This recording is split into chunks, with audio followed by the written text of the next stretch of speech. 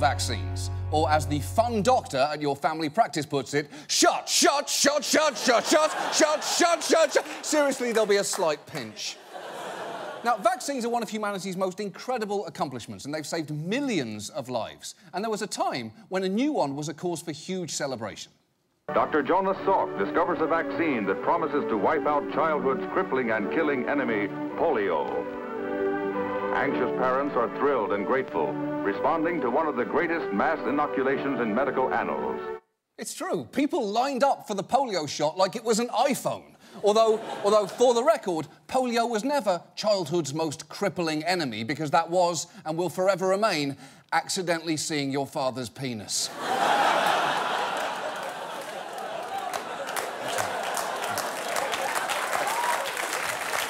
But despite their success, small groups are both sceptical and vocal about vaccines, which is nothing new. But these days, their voice has been amplified by the human megaphone that is the President of the United States. I am totally in favor of vaccines, but I want smaller doses over a longer period of time.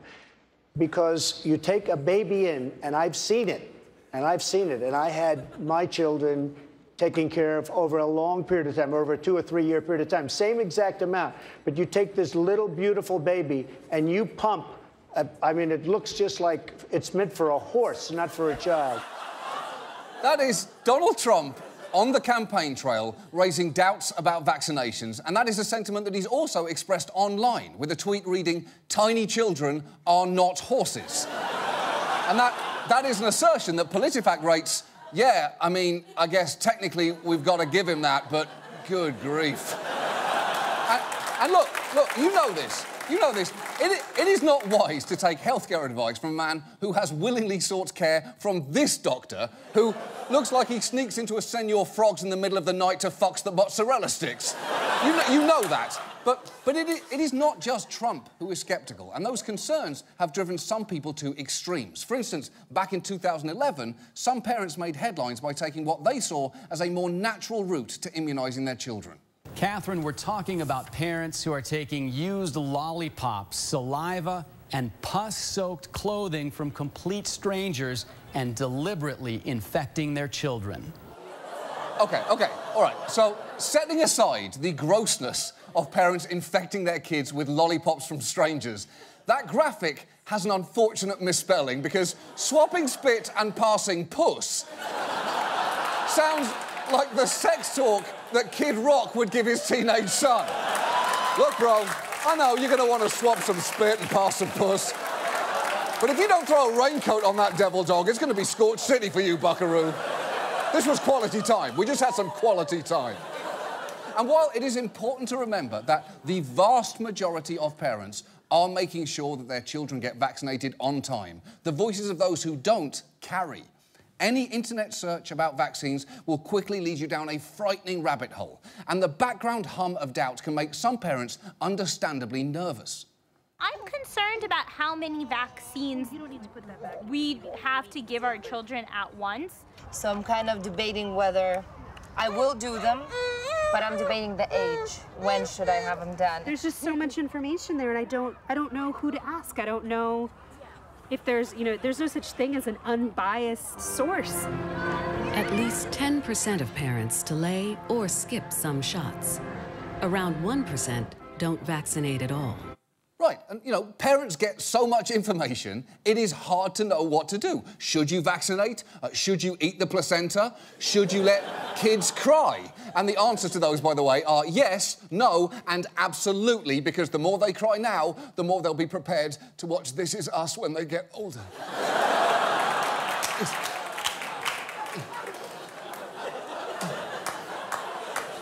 And this atmosphere of confusion about vaccines has caused real problems. There are now 11 states where the number of unvaccinated kids is on the rise. And in small pockets all over America, the numbers can get startlingly high. In the Somali community in Minnesota, the measles vaccination rate for children dropped to just 42%. And that had some very real consequences.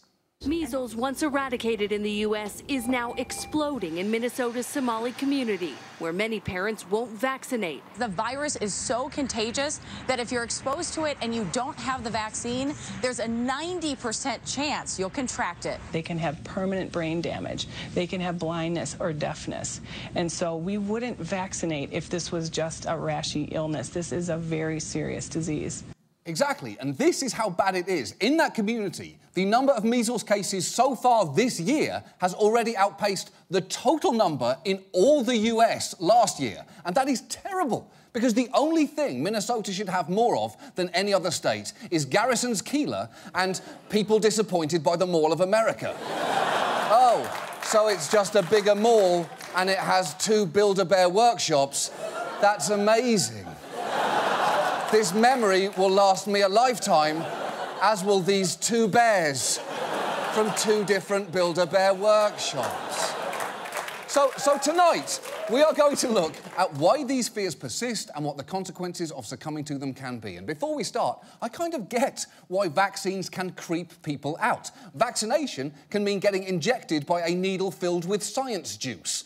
Although, pretty much every medical practice sounds terrifying when you break it down like that. An appendectomy means removing one of your organs through stabbery. Antibiotics are poisons used to murder things living in you. And even exercise means forcefully burning up your insides. My point is, the human body is a true carnival of horrors, and frankly, I'm embarrassed to have one.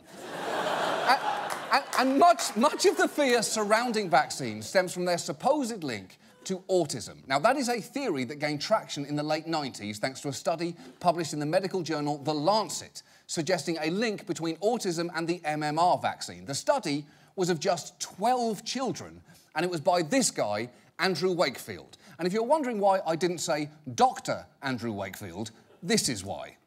Follow-up studies of hundreds of thousands of children could not find any evidence that the MMR vaccine causes autism. And investigations into Wakefield's original paper revealed he distorted the data and acted unethically. He's lost his medical license. The Lancet paper has been retracted. It's true, Wakefield made a big splash before having his legacy tarnished and his title revoked. He's basically the Lance Armstrong of doctors. But even though Wakefield's conclusions have been debunked many times, he not only denies wrongdoing, he actually still gives talks about the supposed dangers of the MMR vaccine. In fact, this is him in 2011 talking to the Somali community that we saw earlier in Minnesota, and presumably ending his speech with, "Trust me, I'm used to be a doctor." And to be fair, Wakefield is not the only voice raising alarms about vaccines. He has company from across the political spectrum, from Robert F. Kennedy Jr. on the left, to Alex Jones, wherever the fuck he fits in, to even this guy. You can't make people do procedures that they don't want. The parents have to be the ones who make the decisions for what's best for our kids. It can't be the government saying that. It's against the Nuremberg laws. Yes. That is Rob Schneider performing an impromptu rendition of his famous character, the annoying guy who is wrong. Because despite his misunderstanding of, among other things, what the Nuremberg laws are and what constitutes acceptable headwear for a grown man, Schneider has spoken out against mandatory vaccines for years, even once calling this California State Assemblywoman to debate the issue, prompting her to post on Facebook, "Let's be honest, that is 20 minutes of my life I'll never get back," arguing that vaccines don't cause autism with Deuce Bigalow male gigolo. And yeah, sure, it's funny, but, you know, hold on, lady. Let's not sully the good name of Deuce Bigalow just because of something that his portrayer Rob Schneider said. That's like implying William Wallace doesn't trust Jews or Officer Nordberg is a murderer. So, you know, try and separate the two. Now, the good news is, these days, very few people will say they are completely anti-vaccine. Instead, like the president, they'll say, "I'm not anti-vaccine, but..." And it's what comes after that "but" that we need to look at tonight. Because one example is, hey, I'm not anti-vaccine, but I am pro-safe vaccine. And that can often refer to concern over scary-sounding ingredients like thimerosal, a mercury-based preservative. For years now, RFK Jr. has led a crusade against it. In fact, just this year, he gave a speech where he said this. For 33 years, I've been working to get mercury out of fish. Nobody has ever called me anti-fish. And because I want mercury out of vaccines, I should not be called anti-vaccine. OK, well, for a start, why would anyone be ashamed to be called anti-fish? Fish are stupid. And how do I know that? Look at them. Just look at this idiot. And it's not just him. Check this moron out as well. And while you're at it, what about this dimwit? Here's another bonehead for you. I'm pretty sure this dunce didn't make it past the 3rd grade. And I think we can all agree that this doofus isn't exactly curing cancer. Oh, that's right. Come at me, fish. Oh, I'm sorry. You can't, can you? And that's because after 500 million years, you still haven't figured out how to breathe air. Fuck you, fish. It's easy. I'm doing it now. Easy. You don't know me, fish. Get out of here. But, you know, more importantly, in fact, much more importantly, it is worth knowing that the mercury that has been used in vaccines is not the same kind that is harmful in fish. On top of which, as with the MMR vaccine, there have been multiple large studies finding no link between thimerosal and autism. And perhaps most importantly of all, since the early 2000s, as a precautionary measure, it has been removed as a preservative from all vaccines recommended for infants except for the flu vaccines. And even there, thimerosal-free versions are available. So we essentially spent time and energy solving a problem that never existed. It's like spending years fighting to get marshmallows out of Lucky Charms because a few people think Minions can choke to death on them. For a start, marshmallows dissolve and Minions don't exist, and if they did, I would want them to choke to death, because those little fuckers will murder us. Open your eyes. And look, if you're thinking, well, hold on, if it wasn't harmful, why was it taken out? Well, there was intense public concern that was amplified by people like then-Congressman Dan Burton making arguments like this. I have yet to find any scientist who will say that there's no doubt that the mercury in vaccines does not contribute to autism. Now, they'll say there's no scientific evidence, there's no studies or anything that proves that yet. But turn that around. There are no studies that disprove it either. All right, OK, but here's the thing. Proving a negative is an impossible standard. And that is also a slippery slope, because it means that I can say to you, you, Dan Burton, are a donkey fucker. You dress up donkeys in cheerleader outfits and you fuck them. It's what you're into, and you do it all the time. And you will say to me, well, wait, there is absolutely no evidence of me doing that. But I would say, turn that around. There's no evidence of you not doing that either. See, Dan? This is not a road that you want to go down.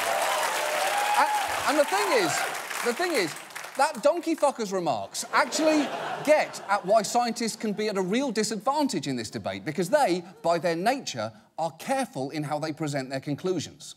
Science and English are not really the same language. And so when a scientist says, we have no evidence that there's a link between vaccines and autism, what they're really saying is, you know, we are as positive as someone can humanly be that there's no link. And one thing that I sometimes do when I'm talking to parents is say, I'm as confident that there's no link between vaccines and autism as I am that if I was going to walk off this building that I would not be able to fly. Right. And that is about as clear as you can be. And for the record, if your doctor does believe they can fly, run, because they are either crazy or they are R. Kelly. And if your paediatrician is R. Kelly, vaccines are actually the least of your problems there. Look, and I know that some will say that the real problem is that scientists are being paid by pharma companies to hide the problems with vaccines. You can find countless memes online about how the whole system is corrupt, some of which feature a very smart-looking cat. And I'm not saying that there are not problems with Big Pharma. There absolutely are. We have discussed them before on this show. But on the rare occasions where there have been issues with vaccines, they have been pulled and fast. And I know that that explanation will still not satisfy some. There are going to be some truly toxic comments below this video, alongside the usual ones about how I look like an owl who can't get a date for prom. or that I probably live alone, surrounded by jars I'm too weak to open by myself. and the thing... you're laughing too hard at that. And those comments will link to the hidden truths about vaccines and demand to know why I didn't look into them. And you know what? We did look into a lot of them. And the problem is, I could go point by point by point and be talking for hours tonight, and this will still never end. It's like whack-a-mole. As one theory goes down, another pops up. And I kind of get the insistence that there must be a link. The age children are supposed to get the MMR vaccine happens to be the same age that diagnosable signs of autism can begin to appear. But correlation is not causation. That is what scientific studies are for. And remember, they are really clear that link is not there.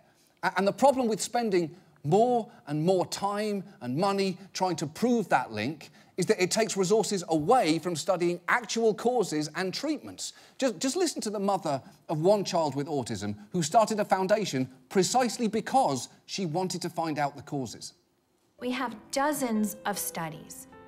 I think we were right to look at whether vaccines might be a cause of autism, but there comes a point where there's so much evidence, none of which shows any link between vaccines and autism, that you have to say, enough. Yeah, that's right. It's like that Einstein quote you sometimes see on the internet. The definition of insanity is doing the same thing over and over again and expecting different results. Except Einstein didn't say that because, and it seems I cannot stress this enough, memes aren't facts. And if you won't take that from me, take it from this very smart-looking cat. But again, that hum of doubt, it's hard to shake off. And some parents agree with the president, and they favour hedging their bets and skipping or spacing vaccines out just in case. 93% of paediatricians say they've been asked by parents to do just that. And one of the places that idea may be coming from is a paediatrician named Dr. Sears. Not Bill Sears, the famous doctor and author, but his son, Bob Sears. Dr. Bob has made a name for himself with what can seem like a sensible-sounding approach to address worried parents' concerns. What I've put together is what I call my alternative vaccine schedule. It's a way to get a baby fully vaccinated, but in a manner that spreads the shots out a little bit. And that sounds like a decent compromise, because it's the middle ground position, right? The problem is, it's the middle ground between sense and nonsense. It's like saying, it would be crazy to eat that entire bar of soap, so I'll just eat half of it. Now, the enthusiasm for spacing vaccines out stems from some parents' belief that children these days get too many shots too soon, perhaps best summed up by this meme of a doll full of needles. And I will say, if that's how they were given, I would oppose that. But let's break that fear down, because while it is true that children do receive more shots than they used to, the number of antigens in those shots, or the substances that induce the immune response, has greatly decreased. And it's a drop in the ocean compared to the thousands of foreign antigens a child usually encounters every day. Just watch a child for 5 minutes and see if they don't eat their friends' boogers, put their entire mouth over the water fountain, or try and kiss a raccoon they just found in a dumpster while playing hide and seek. My point is, children are fucking disgusting. And even Sears himself has admitted that his approach is not based on scientific research. So where is the published, peer-reviewed evidence to support the notion of a, quote, overload if you follow the CDC recommended schedule? Where does that exist? Chris, I don't think there is any such research, and I actually never claimed there was. I certainly have put out there very clearly in my writings that my precautions on spreading out vaccines are theoretical. It's a theoretical benefit to kids, and it's a choice that I think a lot of parents feel more comfortable about and might actually bring more parents to vaccinate if they can spread the shots out more than the regular schedule. Right. Except your job is to make sure children don't get deadly diseases, not to make parents comfortable. Because you're a paediatrician, not a flask of whiskey tucked into a baby Bjorn. And Dr. Bob sometimes seems to be trying to have it both ways, because while he says he is pro-vaccine and that he doesn't explicitly tell parents to skip or delay important shots, his book just happens to include an alternative vaccine schedule and a selective vaccine schedule. And on that one, you can get vaccinated for measles as late as 10 years old. And on top of that, every once in a while, he'll drop a line like this. You know, my statement I like to make on vaccines and autism is that vaccines don't cause autism, except when they do. And I know that sounds like equivocating bullshit, but don't worry. Opportunistic quacks writing books that fan the flames of people's unfounded fears don't cause a legitimate public health hazard, except when they do. And while the benefits of Dr. Sears' plan are, as he says, theoretical, the dangers of spacing vaccines out are very real. The CDC says spreading shots out puts children at risk of developing diseases during the time that shots are delayed. And some of those diseases are dangerous. Measles alone was responsible for over 130,000 deaths worldwide in 2015, partly because it is ridiculously infectious. I'm talking happy by Pharrell infectious. I just said that and it's already stuck in your head now, 'cause I'm happy. There you go. That's how infectious measles is. And one way we can keep measles at bay is through something called herd immunity. That is the concept whereby the more people who are vaccinated, the harder it is for a disease to spread. But the margin for safety there is a lot smaller than you may think. Most experts say that the herd immunity threshold for measles is around 95%. But when, in France, that dropped to 89% a few years back, this is what happened. In 2007, there were around 40 cases of measles across France. Then, in 2008, a 10-year-old girl returned from holiday in Austria. She went back to school and played with some friends. Several days later, the girls became ill. The measles infection spread from district to district, infecting the susceptible population. In 2011, there were almost 15,000 cases. At least 6 people died. OK, so that clip proves 2 things to us. 1, a decrease in herd immunity can have devastating consequences. And 2, anything is terrifying if you play children singing Frère Jacques underneath it. I guarantee you that's true. Just look at what happens when you add that music underneath this stock footage that we found.